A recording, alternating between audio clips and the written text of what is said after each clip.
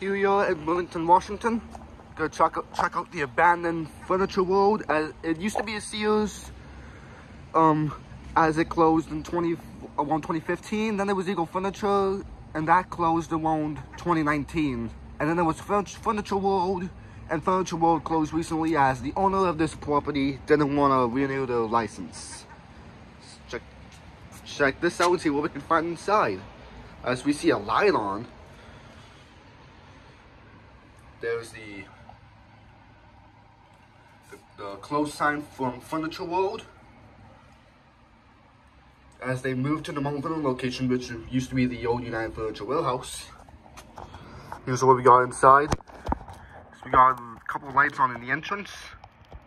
Oh yeah, it is empty in there. It is gutted, pretty much. Not exactly gutted, but yeah. Look at that.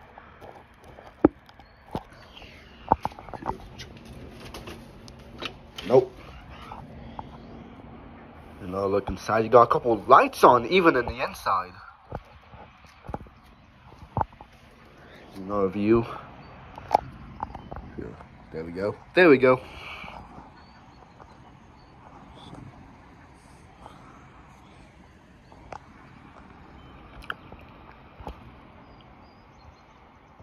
Wow. Nope. Y'all locked.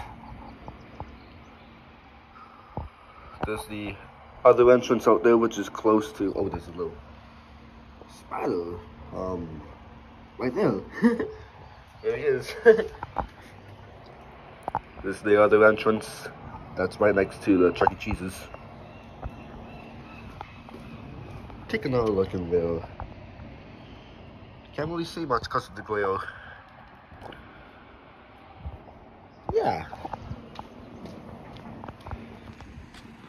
And this building used to be white back when the mall first opened, and then around 2011 they repainted it to this tan color. Yeah. Thank you for watching.